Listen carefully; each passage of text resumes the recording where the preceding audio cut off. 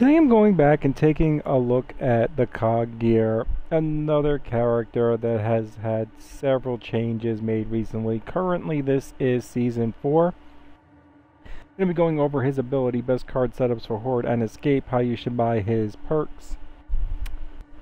Start off, we have his ultimate ability, which is the Team Revive. So when you use this, you will instantly revive any player that is down. They will get up exactly where they went down, or they currently are. Passive ability, he gets health regeneration, but he also provides health regeneration to any ally within 10 meters. Now I'll be doing a follow-up video right after this, showing exactly what 10 meters is.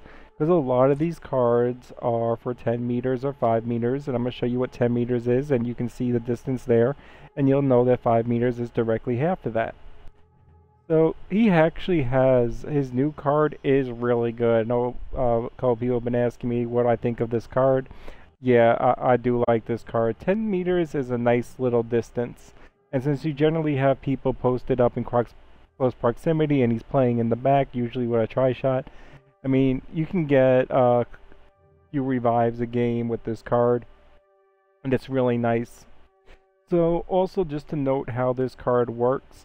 You can kill an enemy across the map as long as the player that is down is within the meters that for your current level of the card, they will instantly get up. You don't have to kill an enemy near them, they just have to be in proximity to you. This is, by the way, for my Horde setup. Now, dodge I like too. I like to make my COG gear kind of tanky. So I like the 32 ballistic damage resistance beyond 5 meters, so pretty much not shooting point blank anyone that's past barrier range. I'm getting ballistic damage resistance. Then I also have perfect condition, so I'm getting additional damage resistance when at max health, or actually above 50% health. So when I am above 50% health, and the enemy is shooting with me from ballistic damage, which is the most common damage, is over 5 meters away from me, I am actually getting 64 damage resistance. And if I have stim, I'm also getting 64 damage resistance while I have stim. So I'm also really like the helpful headshots. Not only does it provide me stim, but it also provides allies within 10 meters stim. Generally, you'll have 1 or 2 players posting up near a COG gear to get the stim bonus and the health regeneration bonus. Now, his 5th card, I think there's a few potentials. And I don't even think you really need to be this tanky, but he is the support role, and I do like playing him with the perfect condition as a support role. But as a 5th card, we do have Get Up, which is nice. It gives you, and it gives anybody you revived, 80% stim. Now, for Horde, I do like Get Up a lot more than I like overdoing it. Although overdoing it is nice. You also have the Grenade Recharge, but if you're buying the Tri-Shot, you're probably not going to be getting that many grenade kills. If you're using your Lancer a lot, then actually using like the Lancer and the Grenade Recharge card might not be a bad combo, because you'll be downing a lot of enemies, and then you can occasionally toss a frag and get back 2 minutes plus off your next ability. And also, if you're using the Lancer a lot, another potential card and definite card for your 5th should be the Custom Lancer. The Lancer GL, he gets the bonus on that too. Another card that's good for Horde is the Team Repair. I really wouldn't go with the Grenade Pouch, the other new card. I mean, you could keep getting abilities, but then you playing in a game where you think everybody is going down.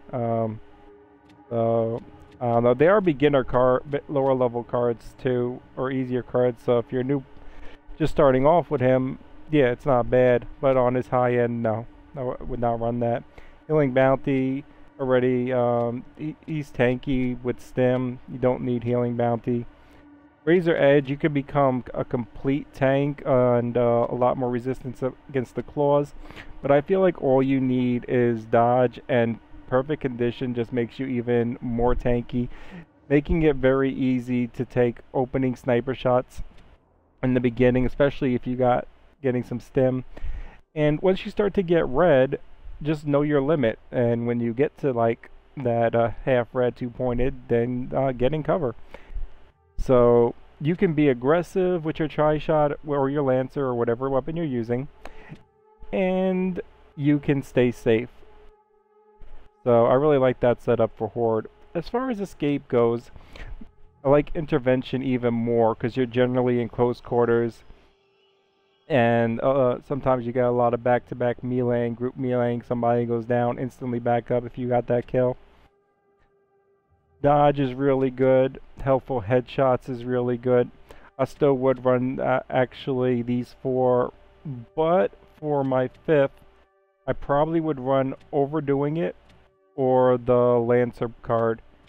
Overdoing It is really nice, especially if somebody goes down at the end trying to get to the door. If you do get a little bit pressed for time, they get healing, regeneration, and damage resistance for 11 seconds, which is generally enough for them to make a good solid run.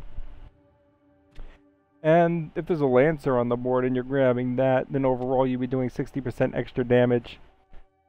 So would be running these four cards and either Overdoing It or the custom Lancer for escape on probably every map.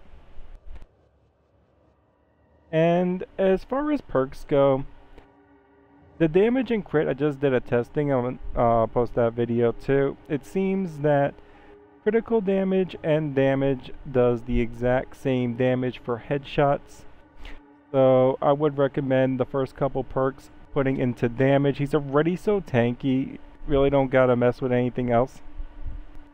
I mean, really late game if there's money to burn. But up until like wave 35, 40, you should really just be focusing on his damage and crit. Depending on how many headshots you're landing, should depend on whether you're splitting it 50-50 or going a little bit higher on your buying on the damage versus your crit. Yeah, so up all that, and then if you got money to burn, you can spend a little on the other two. But I would definitely go for the damage. Personally, go for the damage. I'll split mine 50-50 because I land a lot of headshots. I use the Lancer and get the tri-shot, and yeah, I'm constantly in stim more than way more than I'm not. So I like splitting mine 50-50, but if you're constantly not in stim, go a little bit higher on the damage. And that is the COG gear post season 4. I hope that helps.